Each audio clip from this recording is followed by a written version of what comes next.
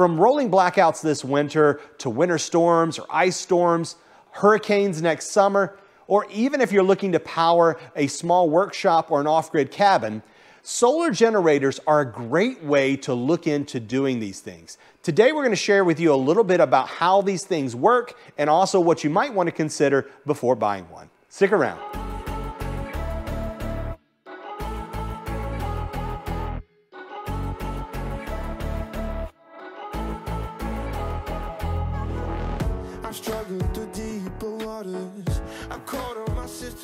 Hey guys, welcome back to our channel, The Purpose-Driven Homestead. Our goal in our channel is to help you become a little bit more self-sufficient. It doesn't matter whether you have an apartment or a back patio or a backyard or a back 40. We want to make sure that you're able to prepare and provide for your family to the degree that you can with what you have. Our motto is to do what you can with what you have and then try to learn how to do more. Now you can see over my shoulder on this side, we actually have a grow house going. Now, this is our second generation grow house. If you want to see how we did our first generation grow house where we grow all of our own greens indoors all winter long, I'm going to link that up above so that you can see that, that video as well. But today we're going to talk a little bit about how do you prepare then on the other side of it. So we're actually running our grow house off of our Bluetti. So all of these two windows provide quite a bit of sunlight during the fall and winter seasons.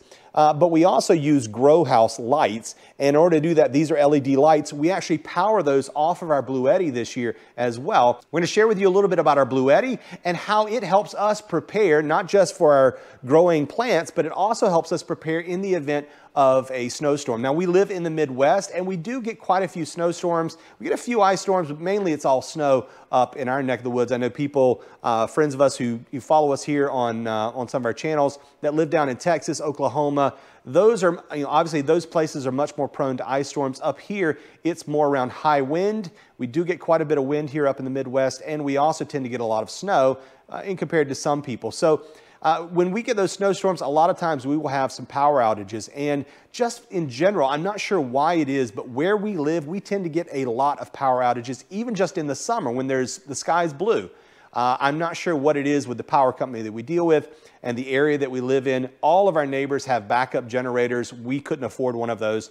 But what we did is we decided to go with a Bluetti, and that is a solar generator. Now this is a little different than a regular generator. Obviously it doesn't use gas, it uses solar power to charge itself. And I'll share with you a little bit about that in a moment. Now before we go any further, if you want to help our mission, please subscribe to our channel. Also click that like button. It really helps us out. It helps the algorithm recognize that this is a video that others may want to see as well. Plus drop us a comment. We'd love to hear what you're thinking, what you think about this and any experiences that you've had with your own Bluetti or other solar generators as well. Now, like I mentioned, there are several solar generators out there. Bluetti makes one of them. It's the one we prefer, but there's one that's even bigger than this called a Titan. It's a whole different brand. It's a little bit less available, but it's much more hardcore. It's for people who are going to go out and power significant winter cabins, things like that.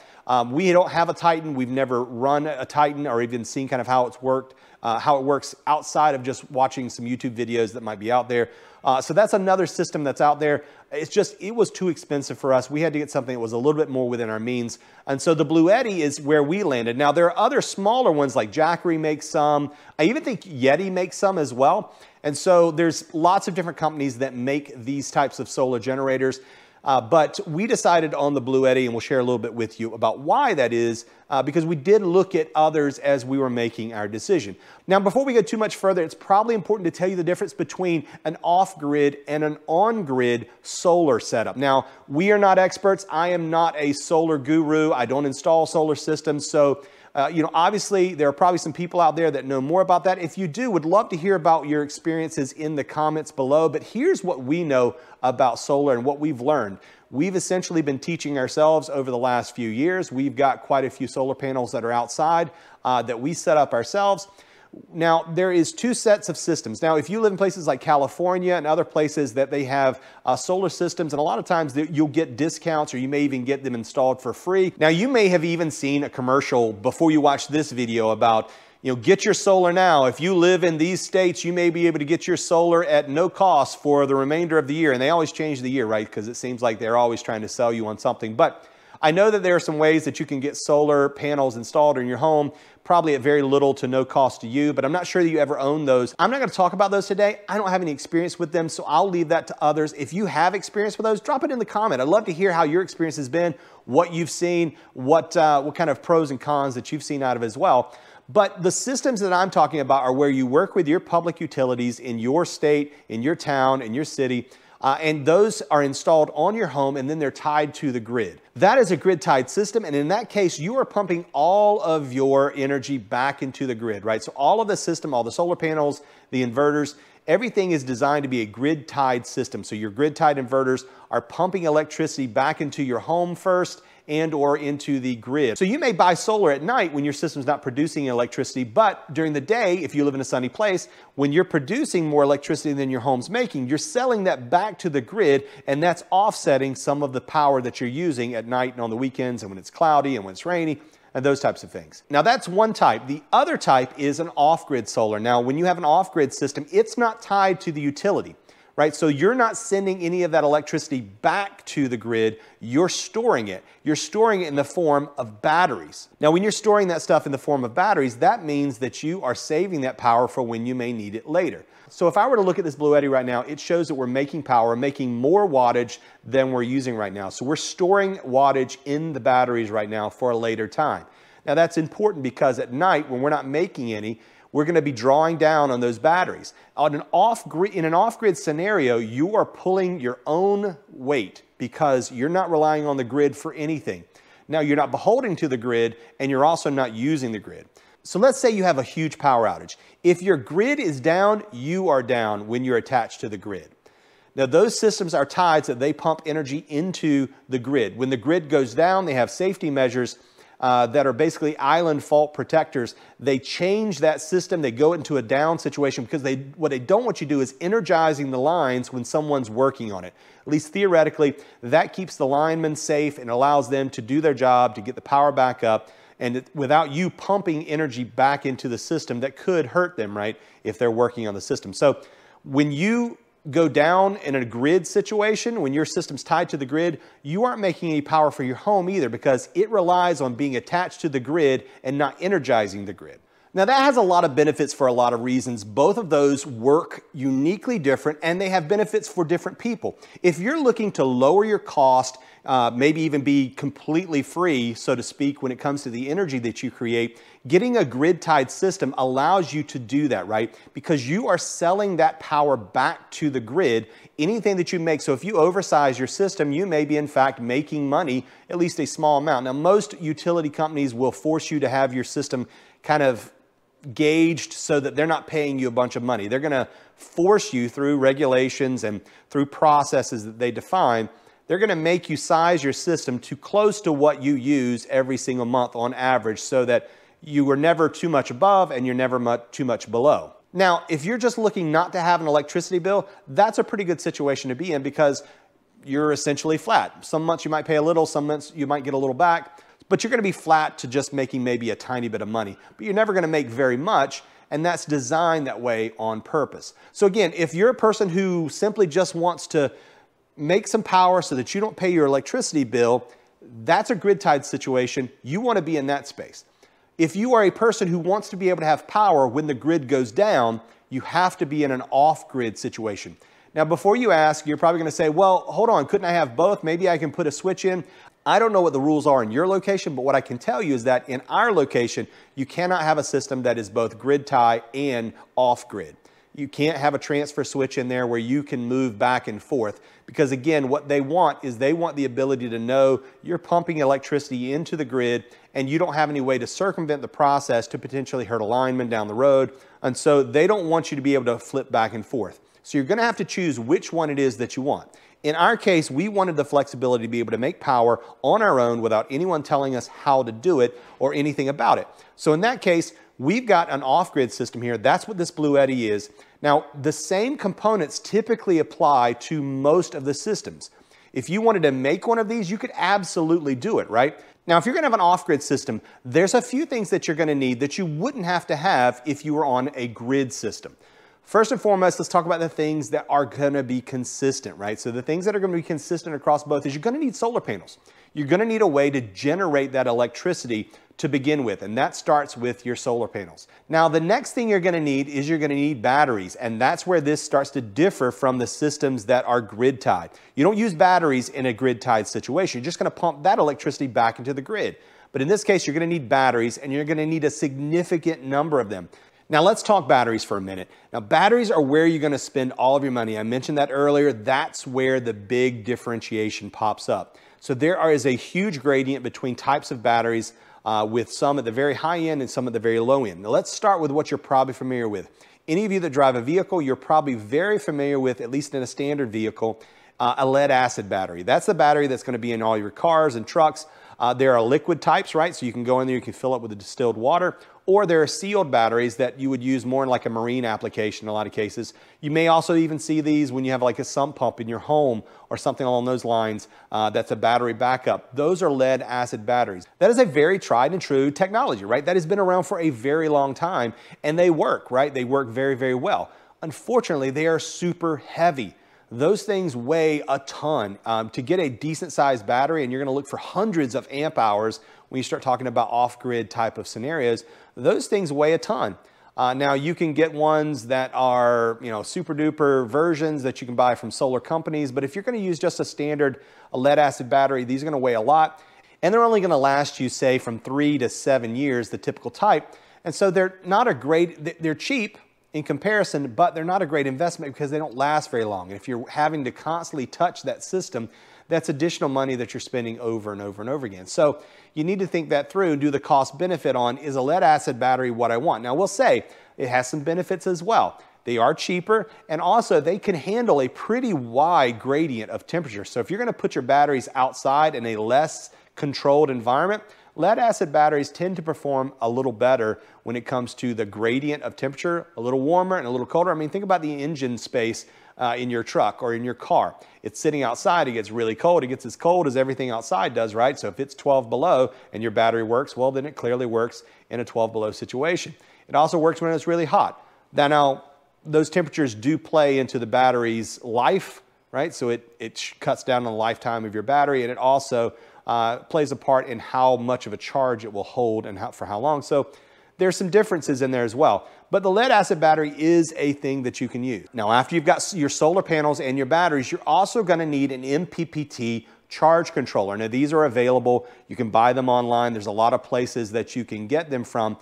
Now, that MPPT controller is what's going to control the charging of your batteries. It's going to decide an algorithm, and it's going to constantly change the algorithm based off of how much sun is coming in, how much shade is hitting some of your panels. It's going to constantly adjust that, and it's the most efficient one on the market right now to charge those batteries. So it's a charge controller, MPPT. That's the next thing on the list. After your charge controller, you're also going to need a BMS, which is a battery maintenance system. You're going to need that to make sure that you keep your batteries balanced. You don't want one battery getting charged more or drawing down more than the other. So that BMS is going to maintain those batteries so that they keep a constant charge amongst each other. So you're pulling down on them equally and charging them equally. And that's what that BMS does. But in addition, it's also monitoring the health of your batteries to make sure that they're not getting too hot. A good BMS is going to have a temperature gauge, at least one, maybe more than one, to tell you the temperature of the batteries so that they don't overheat and explode on you. It's also going to shut down charging if the battery gets too cold, depending on the type. But you're going to need that BMS as well. The last thing, and I can't stress this one too much, it's a really important part of it, is you're going to need an inverter. When you look at solar panels and batteries, these are DC. That means direct current. You need AC or alternating current to run all of the appliances in your home. Virtually all of the appliances require AC current, from your microwave to your TV to your curling iron to your hair dryer to your tea kettle. Or maybe in an off-grid situation or an emergency situation, you want to make sure you have something that can run your CPAP machine if you have sleep apnea, or you want to run a refrigerator or a freezer. Those are all AC. With very few exceptions, unless you go out and intentionally find one and buy it, you don't have DC versions of those things. Those are all AC, that's the standard. So you're going to need something that's going to convert the DC current into alternating current, just like you would have in your house. Now, all 5 of those things together cost a significant amount of money, and you can do it cheaper even than probably you could do here. You could do it cheaper, but you've got to know a little bit about those things. You've got to know how those pair together. Now you're going to need other things as well. You're going to need things like fuses and breakers and stuff like that, so you can basically turn things on and off and also prevent an overload in case something is drawing down on the power too much. It gets too hot. You want to have those breakers and or fuses built in so that they blow or trip. So that allows you to keep from having a fire. So there's a lot to keep in mind. You absolutely can do it. Now there are a lot of channels out there that have that type of information out there, and I encourage you to go watch those. But in our case, we may build one. I've actually got the equipment outside where we may build one later, but I wanted to have something now that I knew was going to be high quality, and that's why I went to the Bluetti. Now we looked long and hard. My wife and I talked about it quite a bit, and we decided to go with the Bluetti with 2 extra batteries. This particular model is the AC200 Max. Now they have other models that have just recently come out. I think they have a Kickstarter campaign going right now to push out a new version that's going to be even fancier. It can actually hook up to 4 batteries, but it's going to be pretty expensive at that point. We just couldn't quite swallow that, so we went with this version, which is still not inexpensive, but when you start looking at all the things that you get, it is a pretty good price because you don't have to deal with any of the extras and trying to figure out how it all goes together. You can just kind of pick it up, plug it in, and let it go. Now, as you start trying to make your decisions around which thing you want to do, one thing you should consider if you're going to build your own, look for lithium iron phosphate batteries. There is a big difference between lithium iron phosphate and, say, a traditional lead acid battery. Hey guys, I wanted to pause for our video for just a second and say, if you're enjoying it, please give it a thumbs up. That like helps us more than you can imagine because it tells the YouTube algorithm that this is something worthy of playing to others. Also, subscribe to our channel. That is the best way to keep up with us, but you have to click on that bell. If you don't click on that bell, you won't see it when we make new videos. And if we drop a new video, we want you to know more about it. So please click on that subscribe button and also click that notification bell so it can tell you when we produce more videos.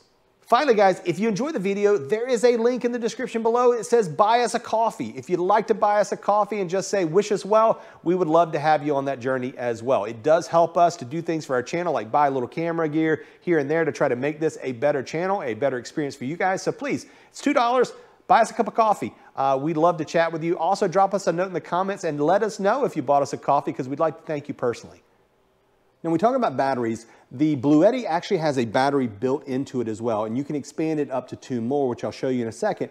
And these are lithium iron phosphate batteries. So when I say lithium iron phosphate, these are not light. These still weigh quite a bit, but they are going to be infinitely lighter than trying to use a lead acid battery for the equivalent amount of watt hours. This has 2,048 watt hours. When you add each one of the other batteries, it takes 2 additionals, or you can have up to 2 additionals to expand it. Each one of those, again, adds that same amount. So you can triple the power supplied to this unit via batteries by just adding 2 additional units, right? So you can get 3 times as much a length of usage out of it and store 3 times as much power than you could if you just had the single one alone, right? So this one is 1, and then you get 2 more. So you got 3 of those total.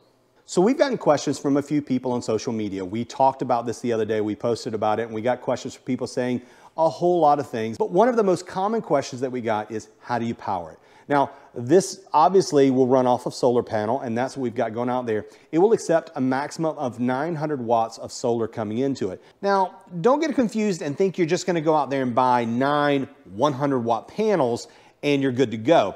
Sure, that'll work. That supplies 900 watts of solar, but it doesn't really. And I'll tell you why.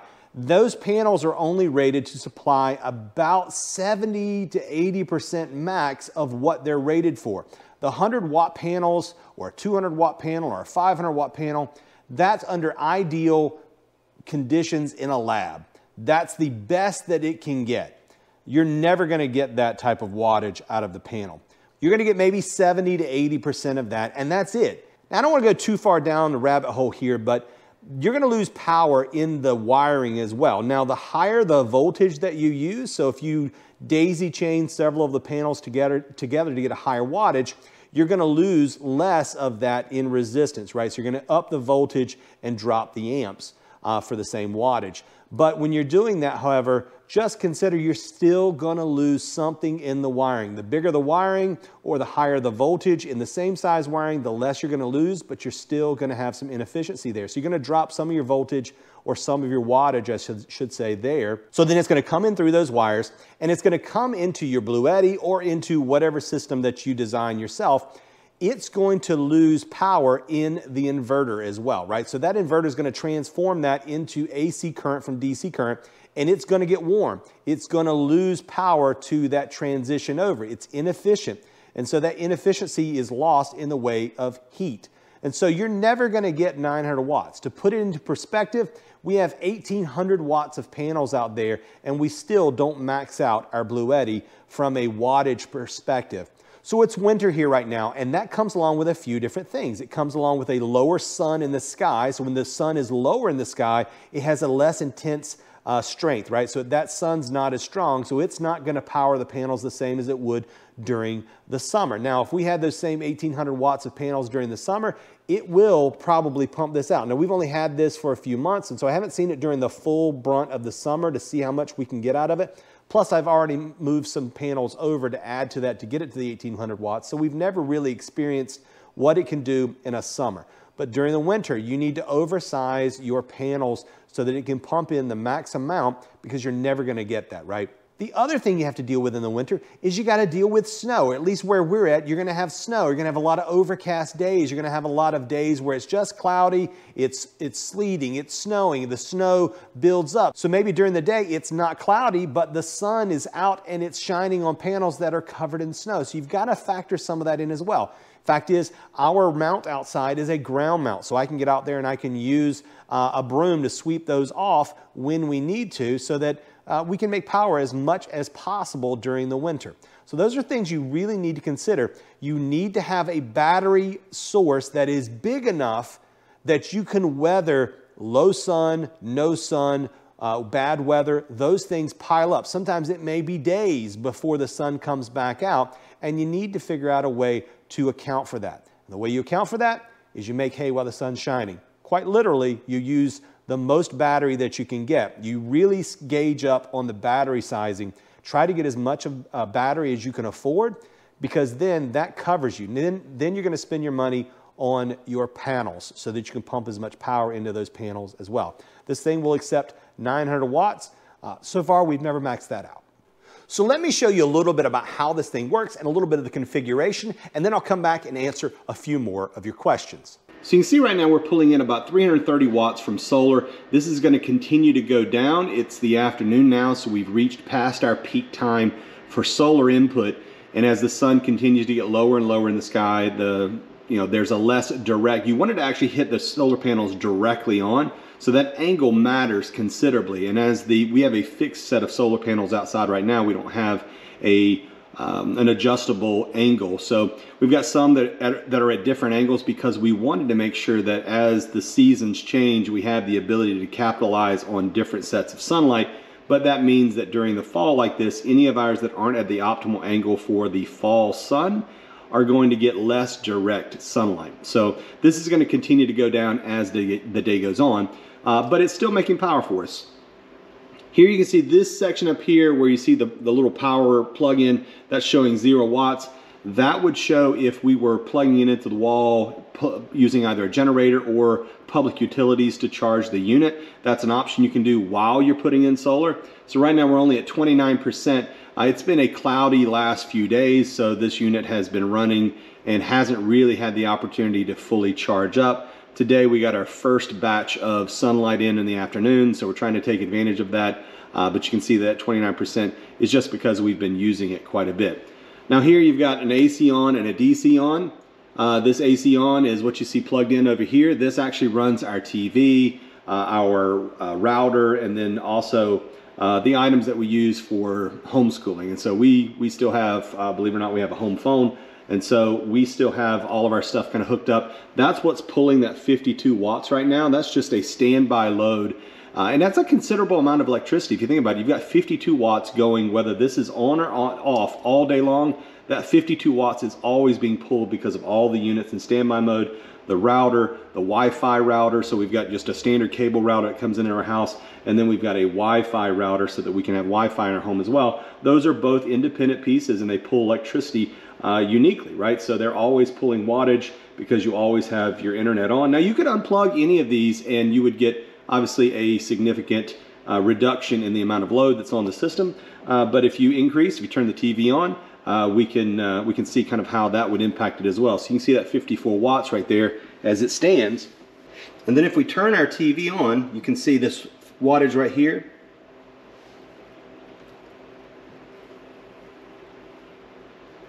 Jumped way up to 328 watts. So you can see that when we're making only 283, so the sun's gone down even more, it's probably gone behind a cloud right now.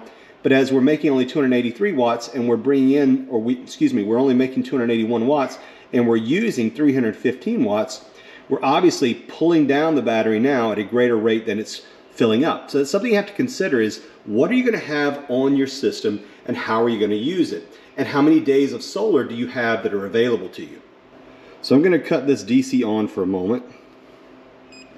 And I wanted to point out now that we've got several of these DC outlets that before were off, now they're on. So in here you've got cigarette lighters that you can use a variety of things for. You've got 2 of those that sit here. Then you've got this 12 volt 10 amp plug that you can use as well. So you've got a USB-C port that you'd use for charging a cell phone. Then here you've got some regular standard USB ports as well. So I wanted to point out that these are our AC outlets. If you're watching this from outside the United States, this is probably going to look a little odd, but this is a standard US outlet. Now, one thing that is unique, however, is if you notice there's this plug looks slightly different than your standard plugs that you would find in, say, your wall outlets. And that's because these are actually 20 amp outlets. So these will actually hold a 20 amp plug, which is a little different than a standard plug that you might see for anything that's like a 3-prong or a 2-prong plug. This one would have one that's straight up and down, and one that's horizontal, and that's a 20 amp plug, and that will plug in here. You can see there's several of them. All these are set up that way, and that allows you to run something that's much more power hungry, something that will allow you to say do like say a freeze dryer.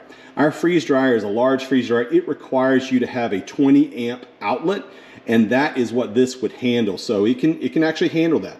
And then finally over here on the side, this is what you would normally see as like an RV plug. So this one is like if you're boondocking, or if you're using this for like van life or a small RV, this is where you'd use that. You can see here it says recreational vehicle use only. So that's the kind of plug you'd use, and it will power most RVs that are smaller in size. So this is a pretty interesting thing here. I also wanted to show you that up here at the top there are actually 2 charging stations, so that if you have a cell phone, you can drop your cell phone on here, and you can see that light turned on and it started charging. So these are where you can charge 2 cell phones in the event that you needed to. That has to have the DC turned on here, so because I turned that DC on earlier, that's what allowed us to do that. So we're going to turn that back off. Now it's important to note that when you're using these, you don't want to have this DC on all the time unless you're using it, because just energizing this circuit up here, it requires extra power that this unit wouldn't necessarily need to do otherwise. So always turn off your AC or your DC if you're not using the unit, and it'll conserve electricity.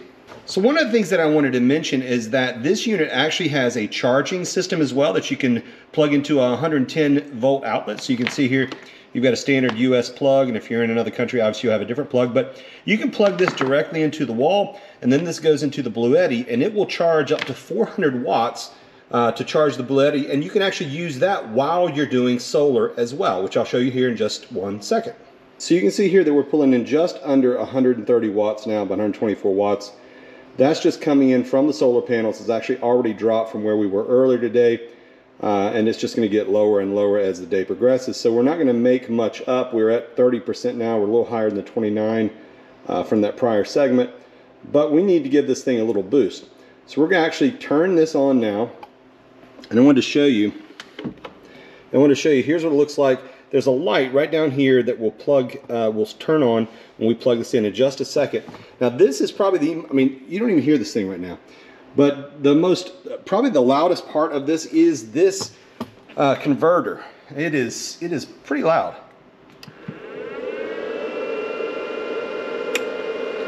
And that's mainly because it's got this fan down here that's pumping it out to dissipate the heat, so obviously we want that. But this thing is pretty loud. Now it comes in here and it plugs directly into an outlet right here on the Bluetti. As soon as I plug that in, we'll see this right here. I heard that click up. So it's pulling about 466 watts. So I'm guessing it's maybe 500 watts is actually what it pulls in. But it's making up the difference. Now it's pulling in as much as it can, and it's complementing with this 122 watts that's still coming in from solar. So, you know, this is, you know, it's a nice feature to have. Let's say you're off grid and you have a generator. You can actually use a generator for a while to run this and then run silent all at night. So it's a nice feature to have. You can get this thing up to 100%, and it'll pump it in now, right? It'll pump in quite a bit of wattage between the two. And let's say you wanted to run this during the day, you could plug it in, have it ready to go in case there was an emergency. And that way you're always fully charged, just in the event that you have a blackout or something like that. You can keep this thing at 100%. And one of the other features that I wanted to show you is how these connect. Now you can see the Bluetti that we have is at the top up there. That has this bottom section down here is actually a battery, just like you can kind of see here. These are batteries as well, and I'll tell you more about that in a second. But in addition to having the inverter and the BMS and the charge controller and all that kind of stuff built in, it also has a battery built in here as well, which is pretty cool. It's got 2048 watt hours that are built into that unit by itself. Now you can expand it, and you can see these are some heavy duty cables over here. These things are serious. These will actually connect. You can put two batteries, so you can actually put two batteries on this in addition to the battery it has on board, and that will give you an expanded amount of hours that you can use your unit. Now these aren't cheap, but at the same time they're pretty awesome to have because it expands the battery bank tremendously, right? So now these expansion packs can be bought separately, right? You can either buy them together, you can buy them separately. But each one of these battery packs, in addition to the 2048 watt hours that are in the original unit, you can see these are almost the identical size. Well, it makes sense that those actually are all additional amounts of the exact same volume. So this is the B230. It also has 2048 watt hours in each one of them. So this triples the amount of watt hours that these units will hold. This can make a really big difference in how long you can kind of last with some of the normal conveniences maybe that you want to have, or even just the necessities like cooking food or something like that in the event of a snowstorm or a hurricane or a blizzard, or just a rolling blackout, which I think some people are obviously experiencing these days as well. We've situated it over here. You can actually see to the side over here. This is our grow house, and so we've got it actually set up so it runs all the LEDs off of our grow house as well, so that we don't have to power anything for growing our food over the winter. And if you want to see that video, you can check that out actually up here in the corner, and you can see the video that we have there for where we grew our stuff last year. We actually changed the rack out a little bit, made some space because of our Bluetti. But we actually grow all of our own greens all winter long through a little grow house here in this corner because of the sunlight that we get. And so now that we can run into the LED lights as well off the Bluetti, it's just even better. We don't have to worry about constantly pulling that power. Now, one thing I will point out is that you can see here, even on the batteries by themselves, if you didn't want to use them with the Bluetti, obviously in order to get any type of AC input, you're going to have to use the Bluetti.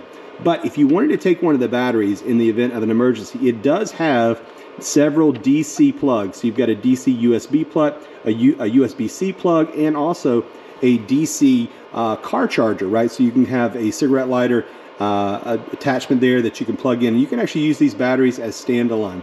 And you can see the charge here, what the battery indicator is. Even if you don't have the LCD screen from the Bluetti, you can see kind of how that's going. And if I were to unplug this, it would show you the state of the charge. Okay, hopefully you're getting a much better idea of how the Bluetti works at this point. And I wanted to share a few more answers to your questions. A couple of people asked me, hey, what can you run off this thing? Now, this has a 2200 watt inverter on it. It will max out temporarily for a few seconds at 4,000 watts. So you can get a lot of things. So think about microwaves. They tend to be about 1,000 watts in most homes. So if you have a microwave, that's going to draw about 1,000 watts. So we can run a 1,000 watt microwave. It can run a washer. It cannot run a dryer. This is only 110. For a dryer, for an electric dryer, you're gonna need 220. Anything that has a double pole in your breaker box, it's gonna be a 220 appliance, and those are gonna need a different system. Now, Bluetti just came out with a new version of this that you can plug 2 of these in, and they'll create a 220 volt system that you could then use to run something like a dryer. But as it stands right now, this one won't do that, but it will run things like your washing machine. It'll run things like your CPAP machine. It will run your TV. It'll run a lot of things. This is a pure sine wave, by the way. Now, if you go to a place like Harbor Freight, they've got a number of inverters, but you always want to shoot for something that's pure sine wave. What else can I run on it? You can essentially run anything that's less than 2,000 watts continuously. A lot of my tools out in the garage, they are far less than 2,000 watts, but it's gonna be that initial load, so it can take up to about 4,000 watts just for a few seconds. If you have a motor that starts, it will handle that in almost all cases. So I've actually seen these things using skill saws and table saws and that kind of stuff, and it does it no problem. I haven't actually tried it on this yet with my table saw, but I have seen others using it, so that's good news, right? Will it run your air conditioner? It will run a window air conditioner for a small period of time. So you want to look at that wattage and how many amps that's pulling and how many watts it's pulling. But most air conditioners, if you get a small air conditioner in a wall unit, it will run one of those. Now, it will not run your home air conditioner. It's just not powerful enough for that. Like in our case, our air conditioner, when it turns on and the compressor kicks on, even though it's a 22-seer, which is a pretty efficient heat pump air conditioner unit, it still pulls thousands of watts, close to 4,000 watts, I believe, when I saw it last. So it pulls a lot of electricity to kick on and off. So you're gonna wanna make sure that if you need something that's gonna run a whole house air conditioner or furnace, this isn't gonna be it. You're gonna need something that's massive to do that. Now you can run spots though. It will run a space heater. It will run a small air conditioner for a short period of time. So consider the things that are important to you. Maybe if it's a grid down situation and it's, let's say you have a power outage and it's a cold night, you can run a space heater, but you don't want to try to heat your house with it. You're going to want to run it in a small room, like an electric space heater, so that you can run that in a small room, keep your family warm, but it's not going to warm the house up. It's not going to be able to pull that off, even if you have all the batteries like we do in this setup. In general, I will tell you this Bluetti is a beast. It does a great job of being a plug and play version of a solar generator. Now, if you want to go build one, again, you might be able to find the parts and the components, and if you just like that kind of challenge, you can probably find one and put it together cheaper than you can buy one of these for. But I will say, unless you want to do all that work, this is a great option to have. It will run virtually anything that you need. Now, I showed you this before, but you can see that we have a plug plugged in here. That's what you're going to have to do with this. Now, that is a downside to this system. Now, there's a way, and I'm not going to condone it. I'm not an electrician. And I'm not going to tell you to go do this because it's probably against code in almost every place in the United States. But there is a way that you can do a plug here. Some people call them a Widowmaker plug. But you can take and plug in the male portion into the Bluetti, and you could potentially backfeed 110 outlets in your house if you then plug the other end, stripped it down, cut the end off, stripped it down, and then built that into your panel. I'm not going to tell you any more about it because I don't want anybody to hurt themselves. I do not recommend that. But I guess in an emergency situation, if you were trying to do something like that, you could take this system, run an extension cord, go back to your panel and backfeed the panel. But you would need to make sure it's off and disconnected from the main line, right? So you're going to turn the main breaker off. Again, I do not recommend this. Please do not go do that. But in an emergency situation, if it was between life and death, there's a way that you could do that with an extension cord to at least power a few things around the house through the outlets in your home. But again, the best way to do this and the right way to do this is to just plug a power cord in and then run that out. And you can split it. You can have one of those splitters and you can like run it into a box that maybe has 6 outlets in it and then run your refrigerator and run your freezer and that kind of stuff, right? Now you're gonna need to bounce those back and forth, which means you won't be able to have your refrigerator on all the time and your freezer on all the time. You won't necessarily be able to run your microwave and your refrigerator and your TV at the same time. You're gonna have to start making some choices because this thing only accepts 900 watts of power. So as long as you have less than 900 watts going out and you have 900 watts coming in, you're gonna keep it topped off, but you're gonna start drawing down on that battery if you start using a bunch of things all at the same time. So just keep that in mind. You're gonna have to get judicious about what you use with your Bluetti or any other solar generator for that matter. But when it comes to grid down situations, I will tell you guys, this is a wonderful thing to have. It has already come in handy with our family several times because our power goes off all the time. And so far, our kids haven't even noticed. So when we do homeschool, just the other day, we were doing homeschool and our kids were watching a math lesson before they did their own math lesson. And when they were doing that, the power went off. It was daylight, so that we didn't have the lights on in the house. They never even knew it had changed, right? They didn't know the power had even gone off because our TV that they were watching their lesson on and the internet, right? All of that was still running and nobody knew any different.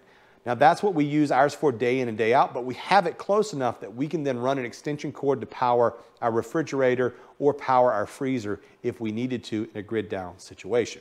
Guys, I hope you have enjoyed this video today. I've enjoyed making it. This thing is a lot of fun. It's got a lot of neat features on it. It will accept a wide range of voltage from solar panels coming in, from 12 volts all the way up to I think it's 125 volts. It's a big range that it'll accept, so you can daisy chain a number of panels together to get those efficiencies. It is a fantastic thing to have for your family in a grid down or in a blackout situation. I know a lot of people are worried about rolling blackouts this winter. It's a great thing for that as well. And again, if you're trying to keep your family warm for a short period of time, this is the way to go too, because you can run a space heater. Now you're gonna have to get a smaller one, right? It's gotta be below that 2,000 watts, but you can run a space heater or an air conditioner on this. If you're in Florida and it's hurricane season and your power's out for 2 days, you can run a small air conditioner to keep at least part of your house livable. You can keep your things from spoiling in the refrigerator or in the freezer from thawing out. You can keep your family warm in the winter. There's a lot of things that you can do with this. You can keep a cabin going for probably all the time if you have enough solar coming into it. And then also you can use a workshop, right? If you have an off-grid workshop, this will absolutely work. It'll run most any tool except maybe a welder. It wouldn't run a welder, but outside of that, it'll run probably any of the other tools that you're gonna use, hand tools, saws, that kind of stuff. All of those that plug in, it'll do a great job of running. I hope you've enjoyed the video today, guys. I've enjoyed making it. If you've enjoyed it, please give it a thumbs up. That tells the YouTube algorithms that this is something worthy of playing to others. Also, subscribe to our channel. We'd love to have you come along in our journey. We'd love to have you part of our community and tribe. Just those people who are looking to backyard homestead and to do more with what they have, we would love to come along with you on that journey. We'd love to have you on our journey. Guys, if I've missed anything in the video today, please drop it in the comments below. I try to answer as many of those as I possibly can. And hopefully if there's anything that I have missed, I can jump in there and I can answer it. And if there's enough of it, I'll make another video sharing more with you about how we use it and maybe answering some of your other questions that you might have about it as well. In the meantime, guys, have a blessed day and we'll see you next time on the Purpose Driven Homestead.